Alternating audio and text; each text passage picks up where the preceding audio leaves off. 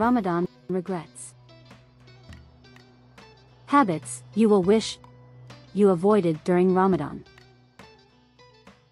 Ramadan, the holy month, is known for its glorious and virtuous purposes. A month full of fasting can be difficult on the body, so one should make sure they take proper measurements during this time. Some of the habits that can have a bad effect on your body during Ramadan that you should avoid are: skipping suhoor. Skipping suhoor will leave you dehydrated and with less energy during the fasting period. Only focus on your water intake during suhoor.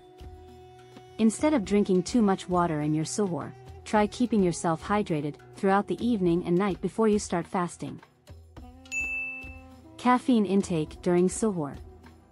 As caffeine is a diuretic product, drinking coffee in your suhoor can leave you dehydrated during your fast.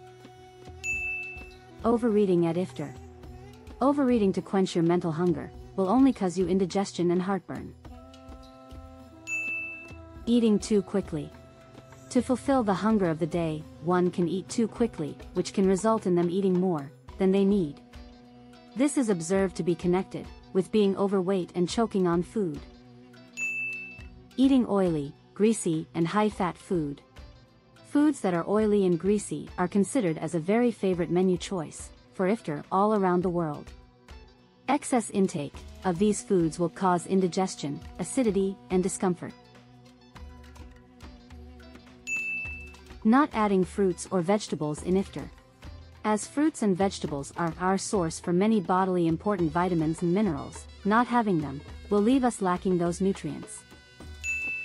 Sleeping after iftar. It is studied that sleeping after iftar can promote weight gain and lower metabolism.